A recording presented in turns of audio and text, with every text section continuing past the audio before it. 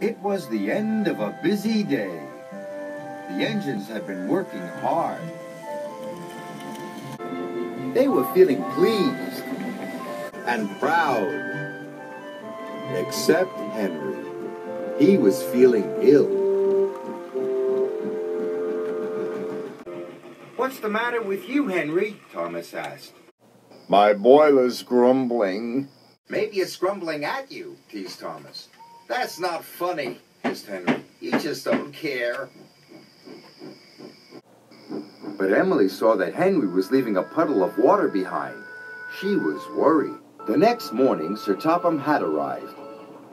"Thomas, Percy, Henry, I want you to collect some freight cars and take them to the docks." "Yes, sir," cried Thomas and Percy. Henry watched the engines puff away. He didn't feel well. "Useful engines don't complain," Henry muttered.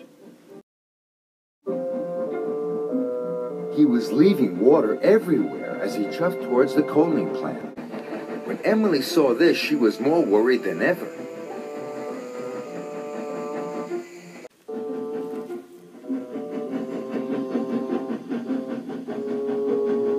Then Thomas and Percy overtook Henry. "Hurry up, Henry!" Percy tooted. "I can't go any faster," Henry chuffed miserably. "You're just being lazy," teased Thomas. By the time Thomas and Percy reached the coaling plant, they had a naughty plan.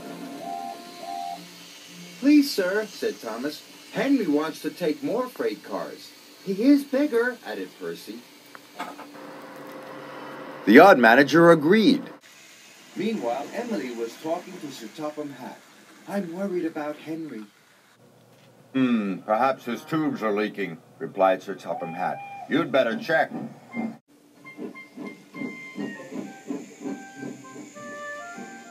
By the time Henry reached the coaling plant, Thomas and Percy had already left.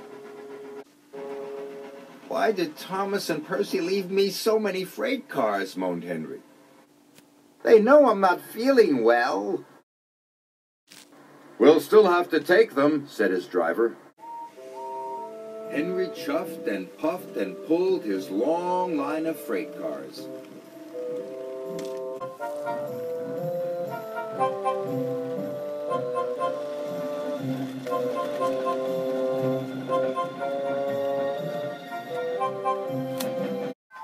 "You can do it, Henry!" encouraged his driver.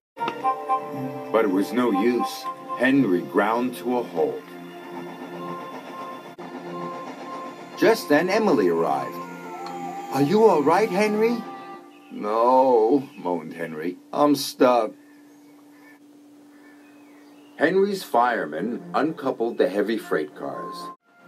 Emily changed tracks and then hooked up to Henry. "Oh, thank you, Emily," wished Henry.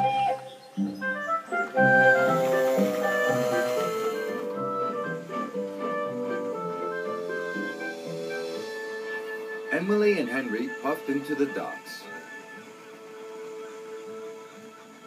"Well done, Emily," said Sir Topham Hatt. "Thank you, sir." Then he spoke to Henry. "You were brave, Henry. You weren't well, but you still tried to pull the heavy freight cars." Thomas and Percy felt ashamed. "We're sorry, Henry," said Thomas. "We didn't think you were really sick," added Percy. "Go back and collect Henry's freight cars," said Sir Topham Hatt sternly. "Yes, sir," whispered Thomas.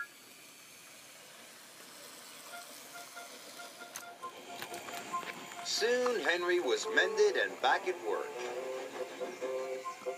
"You're looking so much better," said Emily. "Well, they mended my tubes, but they didn't even look at my brakes, my gauges, my squeaky wheels." Emily smiled. "All in good time, Henry." Poor Henry.